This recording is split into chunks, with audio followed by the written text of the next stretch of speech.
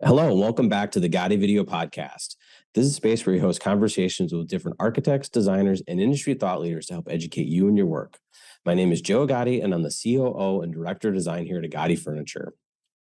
For today's episode of the podcast, I have the opportunity to talk to John Groves, Senior Interior Designer with AECOM, one of the most trusted infrastructure consulting firms, partnering with their clients to solve complex challenges in a variety of industries.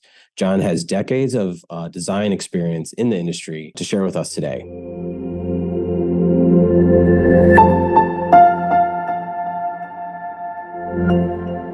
John, welcome to the podcast. Great to have you here today. Thank you. How are things going? Busy. Yeah? Yeah. It's been kind of since COVID stopped, it's kind of gone away a little bit, I guess, sort of. Yeah.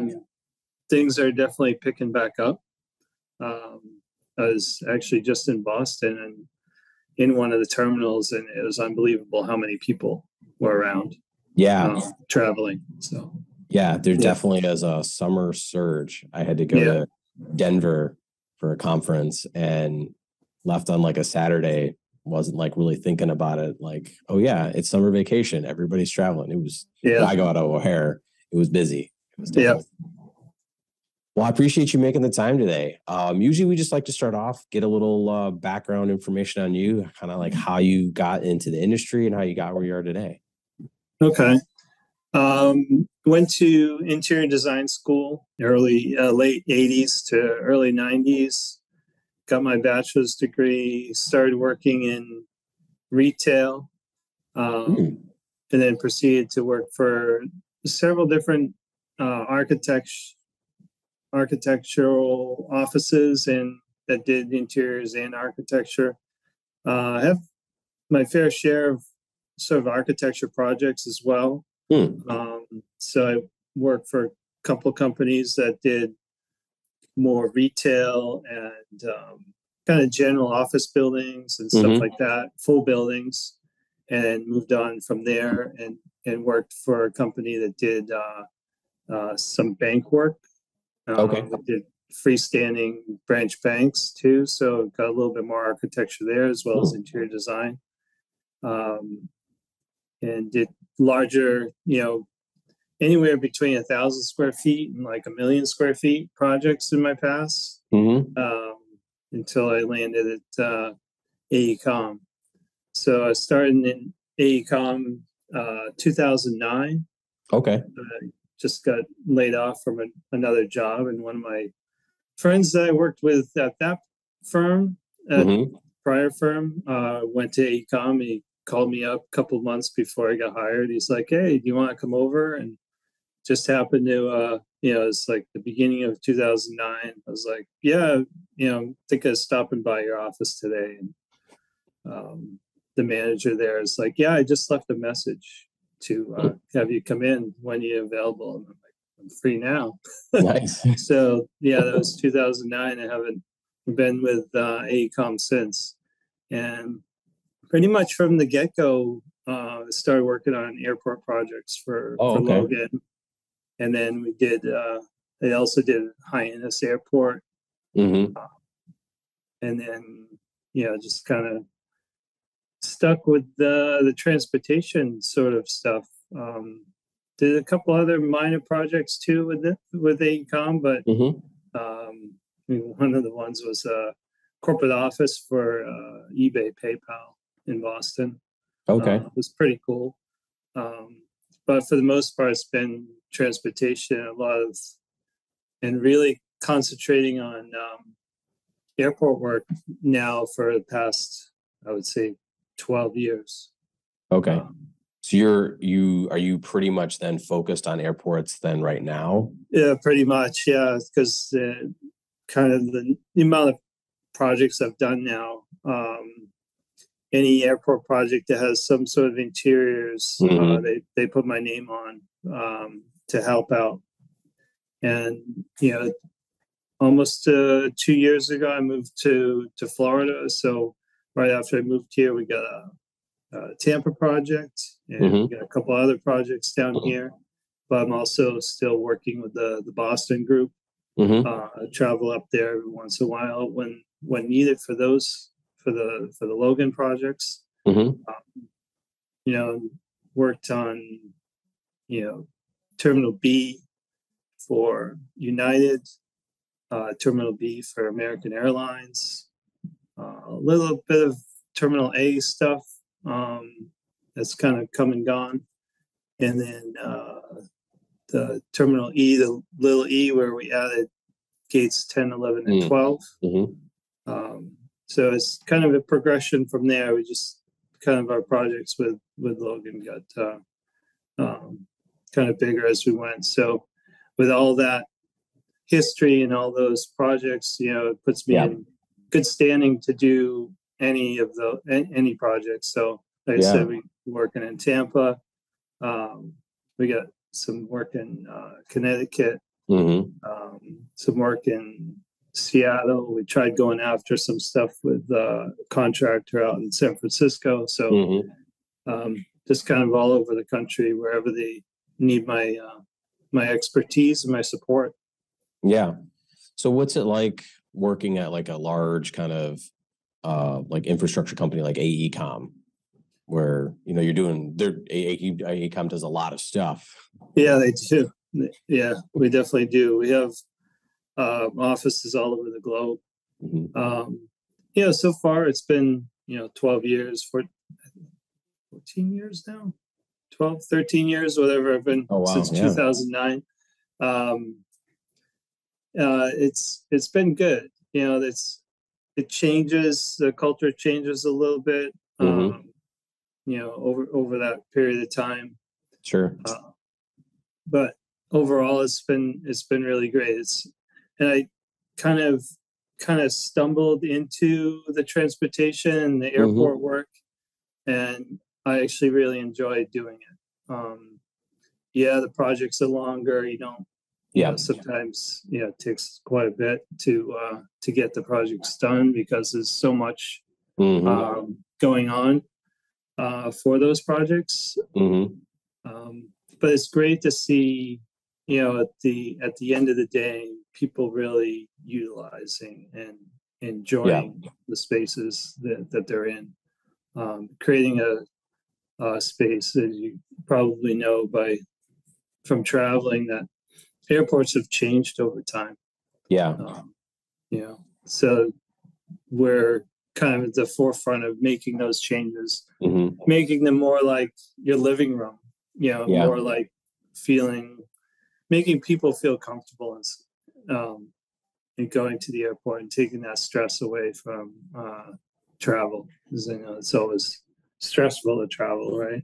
Yeah. So I was gonna say, in the kind of decade plus experience you've been working in the transportation with the airports, what do you think have been some of the biggest changes you've noticed kind of in that industry there? Definitely technology, and also what I just spoke about, but making the spaces feel more like home and feel more comfortable for the passengers. Trying to give every single passenger the opportunity to wind down or plug in if it's for work. Different sort of seating styles and seating groups. When you used to go to the airport, it's just rows and rows of seats. That's right. You sit there and you just kind of wait for your plane. Now we have rows, but there's also, different seating styles that we're trying to mix in. More lounge furniture to make people more comfortable, regular seating to get the capacity in there for, the size of the planes. We also have work bars and with stools for people that want to plug in a laptop and get work done before they get on the plane. So different style seating, groups where people can sit together, or individual seats where people can just kind of stay, get in their own zone and just kind of measure out. And like I said, the technology, pretty much we try to design now with every seat has an availability to plug in your phone, your iPad, your laptop to charge and get powered up before you get on your, maybe 45-minute flight, maybe 6-hour flight. Yeah, exactly. So it's just, that's one of the major things that, 10, 12, long ago, that was a necessity, right? Everybody wasn't carrying around a personal computer in their pocket.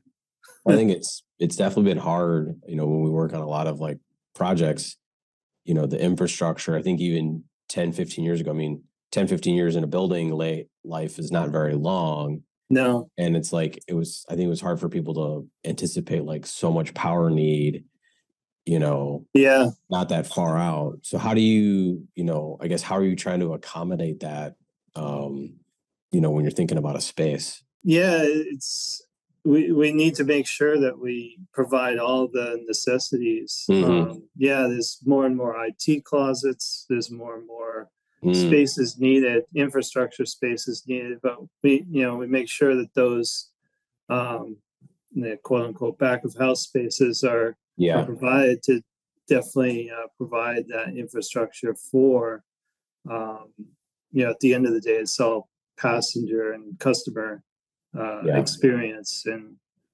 what they get out of their travel. So like nowadays is Wi-Fi systems. That's part of it. Also giving, depending on how long you're at the airport, giving customers the opportunity to find out about something new. We've been tasked to create some sort of content for pretty much every project we've worked on, to take people's minds off of travel for a minute if they're, while they're waiting for the plane. I think for one of the more recent ones, Terminal B, American Airlines, is all sports themed. So we have focused opportunities to allow people to read something if they're sitting at a work bar about the Boston sports. We have displays. We have also creating sort of that Instagram or Twitter sort of thing. We had sort of life-size mascots that you could take a selfie with, that sort of thing, and interactive stuff to create a more holistic and better passenger experience. You wouldn't think this would be a big thing, but restrooms nowadays in airports, it's a huge, it's a necessity, but it's the technology has come so far that they have services that show like what's available, but even that the restrooms that we're designing are like day spas. Everything needs to be really clean and neat, and having all these separate amenities just within the restroom, and then not only just the restrooms but companion care, and now we're doing mothers' rooms, and all these other spaces to provide the customer with all the needs that they might have and want. It's interesting you bring that up. Like, I was at the AAAE show in Denver earlier this month, and I would say half the talks I went into was like something about restrooms, restroom renovation, restroom infrastructure, restroom I think that's like really interesting because we're in the furniture world, and we put a lot of pride in the customer experience with the furniture side. I think people forget about the restrooms, and it's a major amenity, but it has a way bigger impact than probably anything else. Like, there's nothing worse than like getting off a plane and going into a bad restroom. It's a major amenity that all airports require. I mean, it's a code thing. So the idea is that that's because it's a major amenity, it's got to look really good, and it's got to work well. And so unlike some of the old restrooms where it wasn't very attractive, it didn't feel good, space to get in and out of it. You're always like, trying to jam past people. Yeah. They're very roomy and bright. Everything's touch free now. Also. Yeah, and it was interesting. I didn't realize like how. I mean, I guess I should have like how many accommodations need to be made. I think we're more aware and sensitive of like the differences between everybody and like what we need. So it's like you need, ADA access, but then you need child changing tables, which I'm experiencing as a newer parent. 2 kids traveling. They're finally out of diapers, which is great. Makes it easier. But then adult changing tables, which I hadn't heard of until this last guy was like, okay, well there's another thing. Yeah, it's definitely gotten to your point, like, making it inviting and accommodating, but doing that is like, to make it accommodating, you have to have that much more into it as well. Yeah, interesting. So beyond restrooms, where do you think is like another kind of impact, like large impact point from that kind of customer experience, kind of comfort? I would say the area that we're now calling Recomposure, right after going through the checkpoint, right? Okay. The TSA now requires people to take off their belt, take off their shoes, take out their laptop, all these things that need to happen as you go through checkpoint. But a lot of the older airports, you come through and they might provide you one or a couple benches to like put your shoes back on. Usually not enough space for everybody. Because there's so many people going through each security checkpoint. So in the last several projects, we've provided a zone just past the checkpoint that we've been calling Recomposure, to offer the seating for the people that only need to put their shoes back on and go. Offer a kind of a peel away portion of seating for a family or someone that needs more time to put their stuff back in their bag, put their shoes on, put their belt on, collect their thoughts. Also, technology, providing FIDs and information about where your flight is and what gate you're at within that same area. That way you can, not only put your shoes back on, but also find out exactly where you're going. I like that word, recomposure area. Recomposure, especially recompose yourself. After you've been partially traveling with 2 kids coming through. Traveling with kids, yeah. Put that down. No, quit picking that up. That area. They have. Right. You have to take them out of their stroller. Put that through the machine. So you gotta take all your bags that were on the stroller, put them back on the stroller, put the kids back in the stroller. So the last few projects we've tried to create an area that the people that don't need too much time, they can come and sit down, but giving enough space to then have kind of this area where it encompasses where people can go into this zone and sit around and not be like in the middle of the space where people are trying to rush through.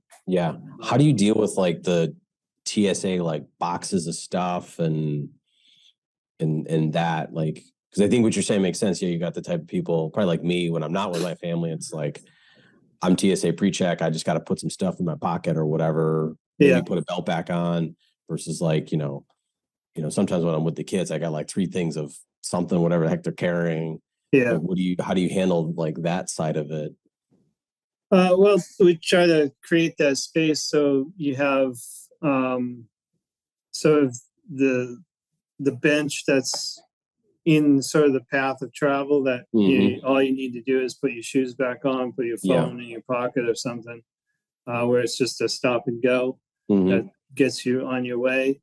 But like I said, we're trying to create a little bit more space and area where people can go into an area that's kind of off the beaten path, if you want to say it that way, that they can put all their bags and their stroller and their kids and not be in the way of those other people that want to kind of rush through and get to their gate. That's what we've been trying to do for all the projects in more recent years.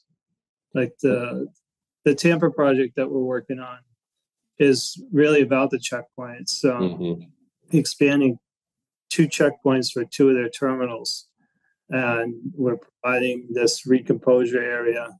They'll have a little bit. We have a little bit less space in these because the checkpoint expansion than we would have liked. But there are certainly the paths where if you need to go, there's benches that are close to the direct connection to the concourse. But if you want to pull aside, there's definitely benches that are further away from that direct connection that you can kind of move over to the side and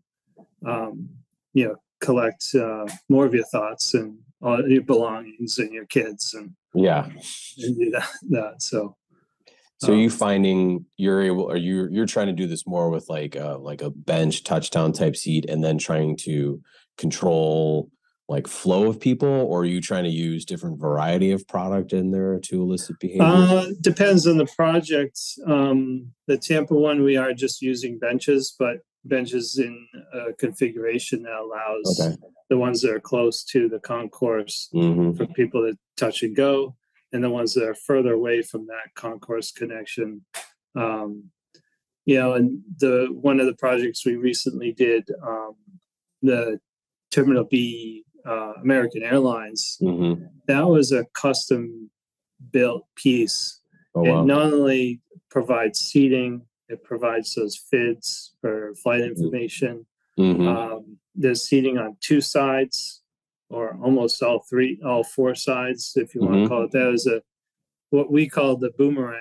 So as you came out of the checkpoint, the lanes fed into this boomerang shape piece that also directed the flow of traffic, but there were benches on the side closer to the checkpoint.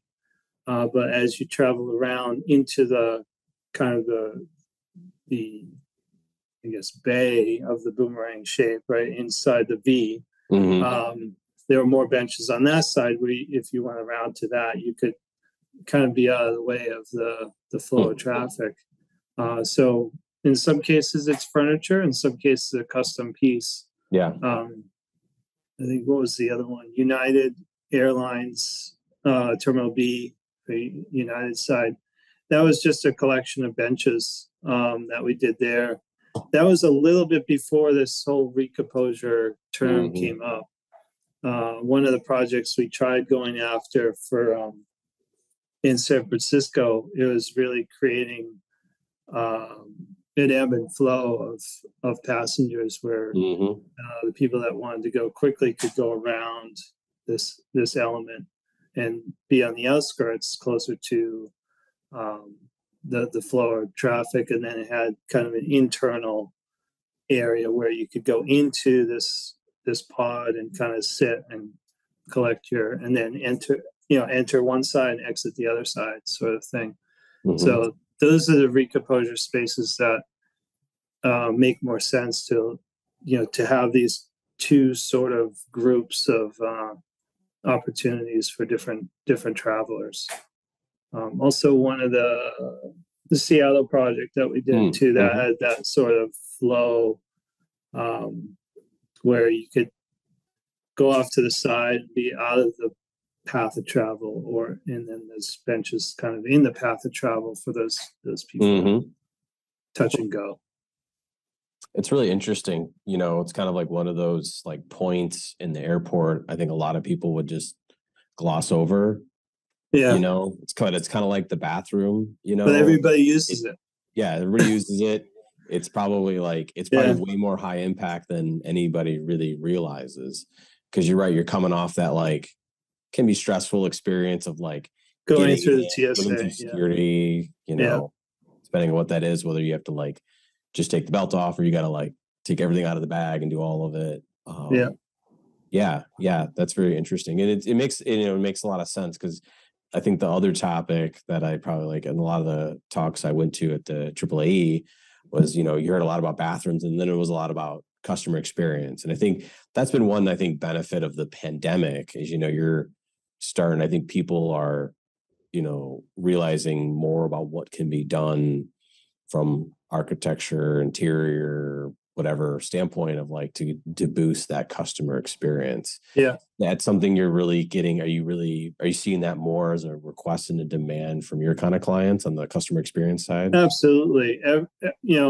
It's all about the customer experience, about making their kickstart to their vacation or work trip or whatever as comfortable and as easy as possible, and as stress-free as possible. I mean, everybody gets stressed over travel. The TSA doesn't help that. Going through security, I'm sure, yelling at you to take your shoes off. But, our designs are trying to limit the stress to that potentially, hopefully, the one small piece that you have to go through between coming in the front door and, entering the jet bridge onto your plane. It's about the customer experience and about customer amenities, having nicer facilities, nicer seating, all these things that help their path from point A to point B. So in the seating realm, because you kind of mentioned earlier, using like a variety, we've noticed that's a trend on our side because we don't do beam seat, we do a lot of lounge seat. So we've been doing more and more airports with lounge seating.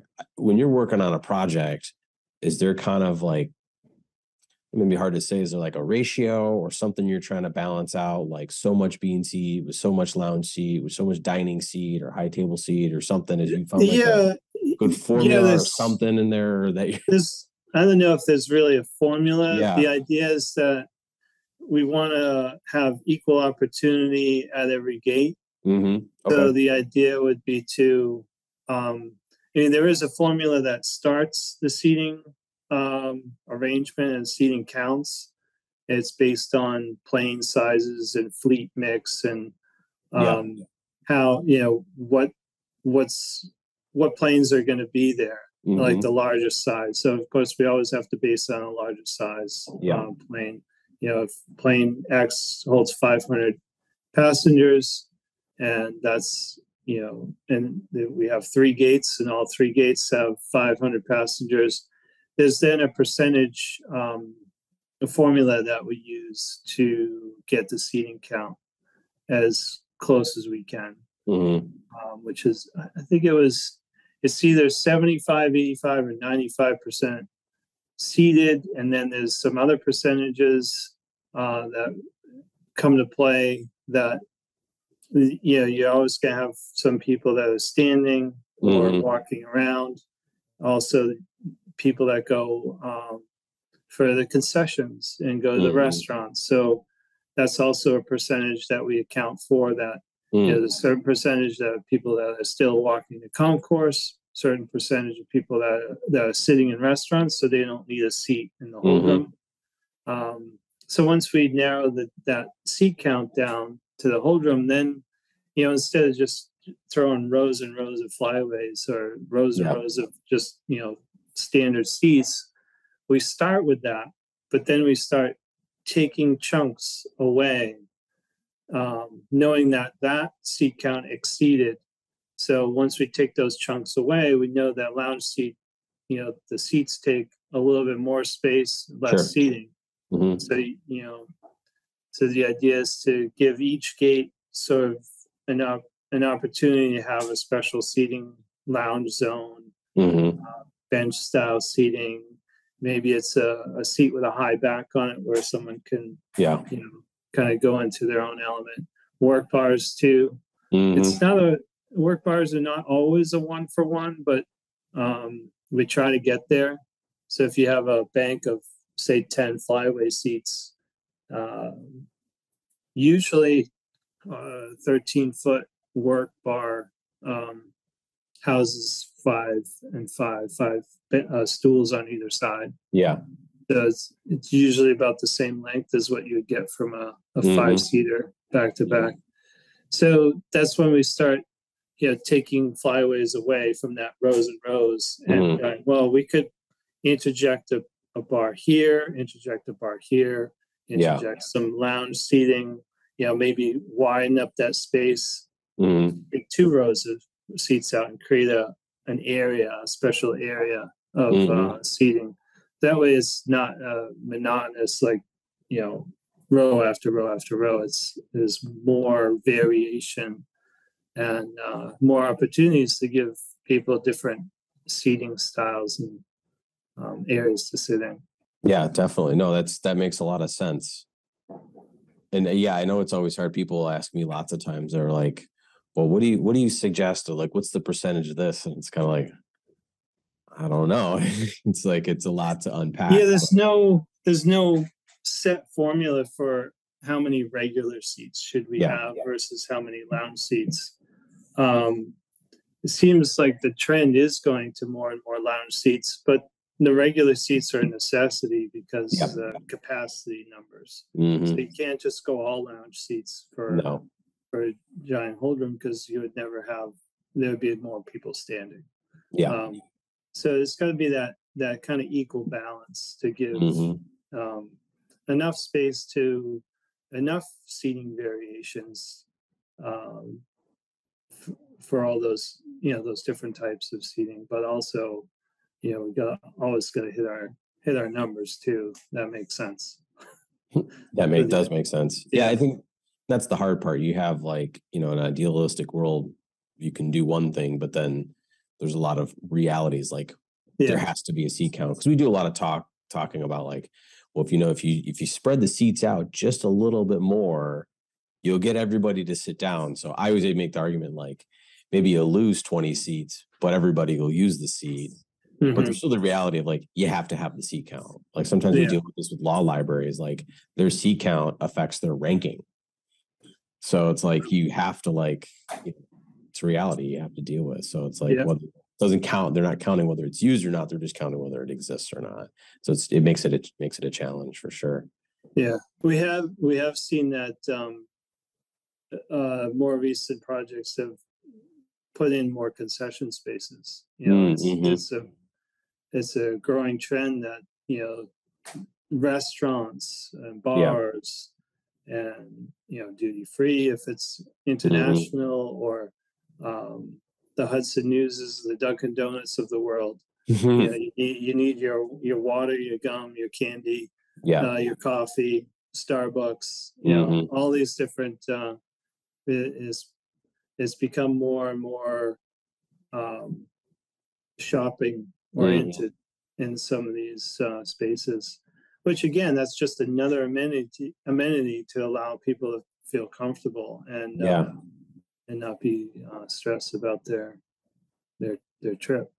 Yeah, I think retail is probably, like, one of the only areas that's growing is in the airport. There's been I think anything, obviously that was a trend pre-pandemic and probably will continue to grow post-pandemic, is like the dwell time.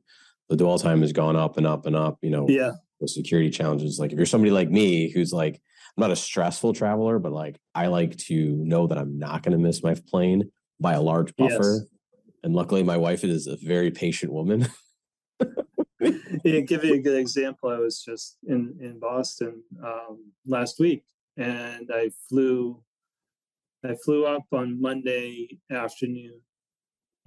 Gave myself plenty of time. I usually give myself 2 hours, knowing depending on, security's the wild card, right? You could have a giant line of security any time of day, or not. But then coming home, same thing. A friend dropped me off at the airport. My flight was at, I think, 4. So I got there at 2. Went through security. It wasn't actually that bad that day. The line was not horrible at that time of day on a Saturday. I got through, found my gate, and so I was probably to my gate after I went and got some food, because I had plenty of time. By the time I got through security, it was only like 2:30. I was like, okay, they're not going to start boarding for about an hour and a half, or about an hour. So I was like, I'll have plenty of time to go get something to eat and then head over to the gate. I got over there, sat down, and this flight's delayed. So I had another 45 minutes to kill. So yeah. Yes. And that seems to be the more common theme these days. Yeah. Yeah. And So having more amenities in some of the projects we do and the content driven stuff, it gives the passenger the opportunity to walk around and, see that sports team thing or whatever it is. Terminal C, I think one of our competitors just did, they did a music based sort of theme.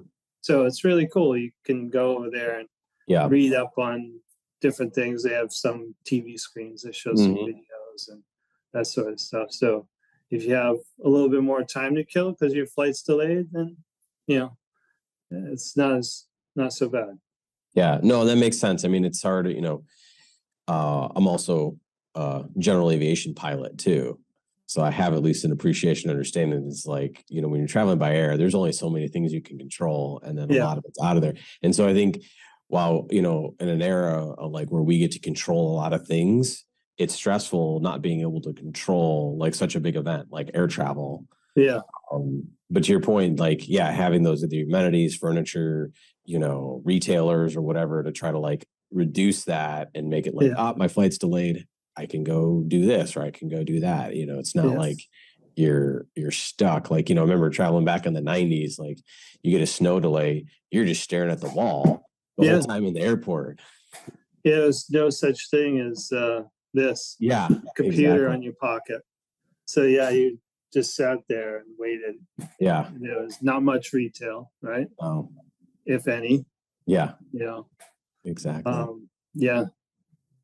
So nowadays, you can sit on your phone. Yeah. You charge. You can work at the work bars or plug in, go in a corner where there's some nice lounge seating, take a nap.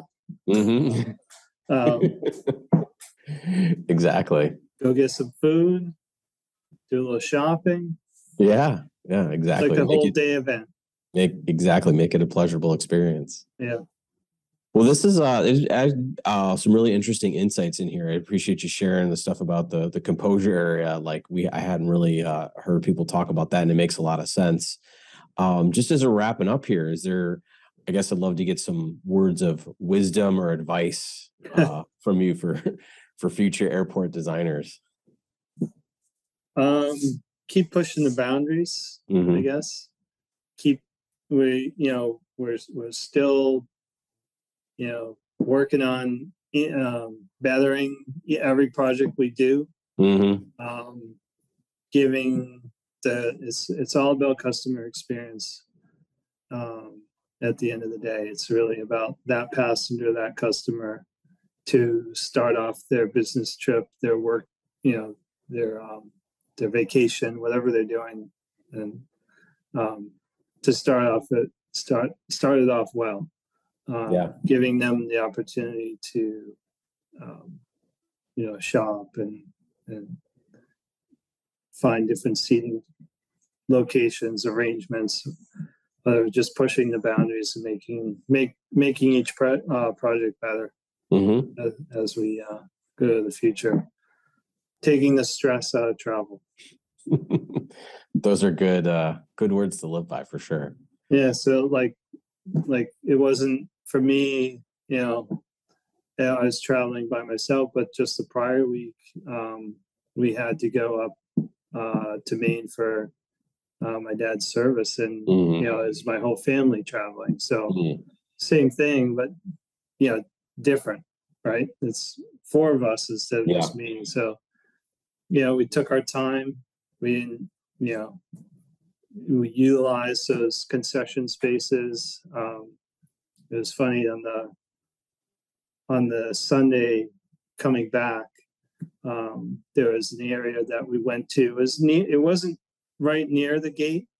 It was in the sort of a newer area that they had more variations in seats. So we went over there to hang out because we got to the airport really early. Return a rental car and all that stuff. So then we kind of took over a giant sort of seating pod of of seats and had our luggage all there, and we're all had our own little seat, alcove to sit in. And yeah. It sounds great. Well, John, I really appreciate the time today. There's a lot of really great insights in here. Thank you. Thanks. All right. Have a good one. All right. Thank you.